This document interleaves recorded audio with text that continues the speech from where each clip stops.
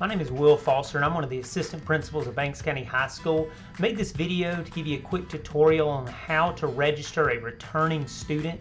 So if you will just follow the steps, hopefully we can help you out in that process. First, I've navigated to the Banks County School System website.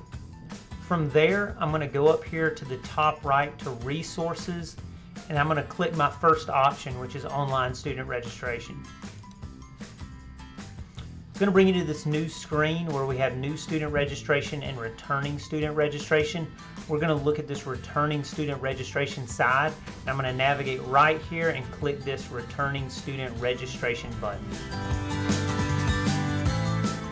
Once you get to this screen, what you need to do is scroll all the way to the bottom. A lot of the issues we're having is people are going to the parent portal, when in reality we need to go to this click here for registration portal, and that'll take you where you need to go. On this site, you're allowed to enter a Snapcode. Now that's a code that we're going to give you at the school. We're going to send it home with all the kids that need to finish their registration, and that Snapcode is going to kind of give you a head start into the system, and from there you'll be able to navigate through your own information, correct anything that needs to be changed, and save that.